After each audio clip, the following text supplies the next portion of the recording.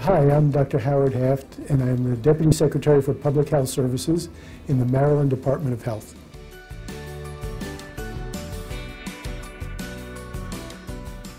What really excites me about public health is that I've been forever restless in my career. I've always wanted to know everything I could know about the world and about health. So, like many other doctors, so I could fix those things. And along the way, I've had an opportunity to provide information in terms of research, neurochemistry, and other areas, because I was intensely interested in those things. I was able to also provide health care to individuals in primary care and in emergency medicine, because those seem to me to be great challenges. But along the way, I also discovered that there is a larger world out there than just the focal worlds within research or within the individual delivery of care, and that a lot of the solutions to fix the broken world that we live in have to do with things that are outside of traditional medicine and are in the world of public health. Those important infrastructure pieces of healthcare. The social determinants of health, and the ability to provide health to large populations, states, and other large segments of the world. That really is, at its heart, what public health is.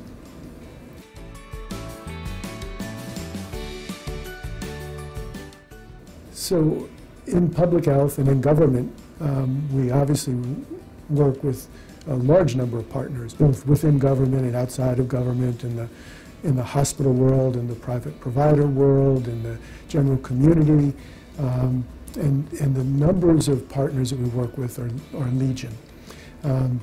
I think it's really important to understand that most of the world does not look at things through a public health lens. Most of the world looks at it through a more narrow lens in the scope of what they are focused on. Hospitals look at the world through as everything is a hospital. Individual providers in the community look at the world as individual patients, seeing them one at a time and taking care of their needs, and on and on. Public health has a much broader lens and looks at the world in a much more equanimous basis, and looks at the larger scope of things.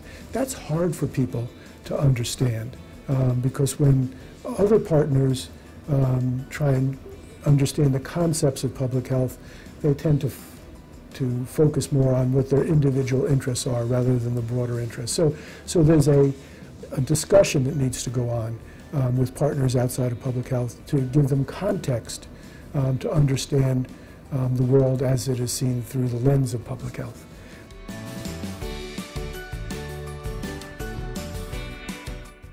So population health is described as taking care of a defined population, understanding what the population's needs are, and doing interventions to improve the health of that population based on the understanding of the needs.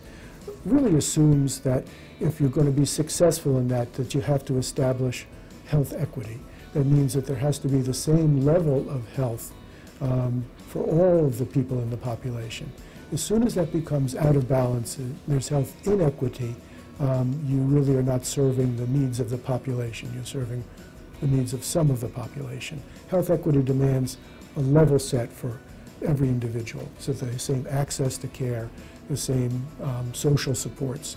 And once you have that health equity, then all of the indicators rise in concert.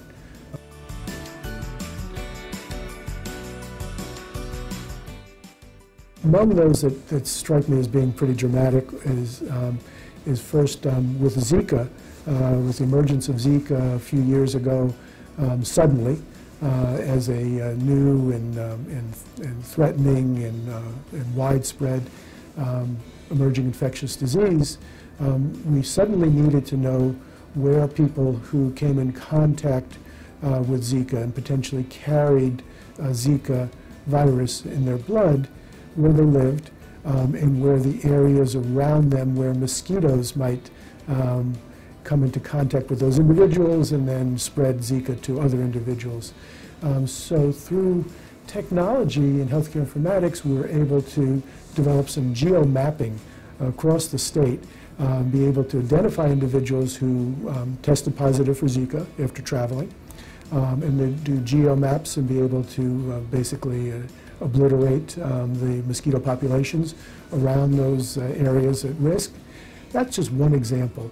I'm really much more encouraged and heartened by the broader example of how we're looking at medical informatics overall in the state by linking together the information, clinical information from electronic health records and clinical information from hospitals, together with claims information across the state through our Health Information Exchange, through CRISP, which is our statewide health information exchange, and provide meaningful information to providers, to hospitals, and to others to do healthcare interventions, and to layer into those healthcare information, pieces of information, also other important pieces of information that have to do with social disparities, which have to do with education levels, which have to do with income, which show us longevity disparities between different zip codes and even between different census tracts, and to put all that information together in a meaningful way to help guide the delivery of healthcare in the state.